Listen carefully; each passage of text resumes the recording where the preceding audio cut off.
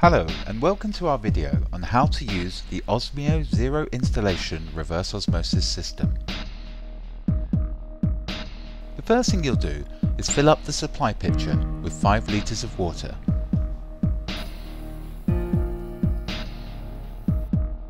Once it's full, you just slot it back in the machine and put the lid back on.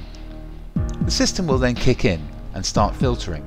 It has an internal tank of 1.5 litres, which fills up and then it stops filtering. You can then rotate the button and select any temperature of water you like.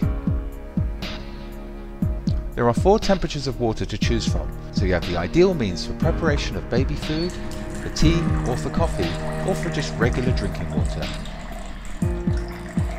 The reverse osmosis membrane filters down to 0.0001 microns, which is highly effective for the reduction of over 20,000 impurities, including chlorine, limescale, heavy metals, pharmaceuticals, hormones, fluorides, and many, many more.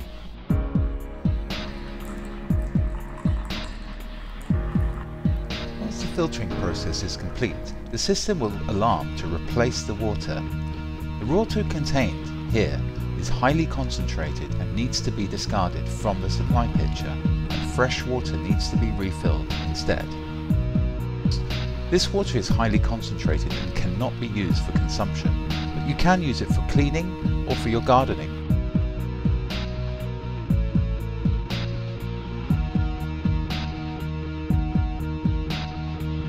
We will now show you how to change the filters, which is a simple twist off of the carbon block and the reverse osmosis membrane. The post filter is just simply pulled out and pushed back in. The carbon block and membrane twist back on as shown.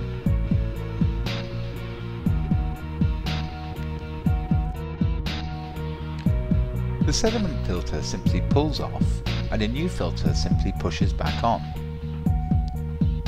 The sediment filter also has a calendar month mark, so you can mark which month you did this filter change. Thank you so much for watching our video.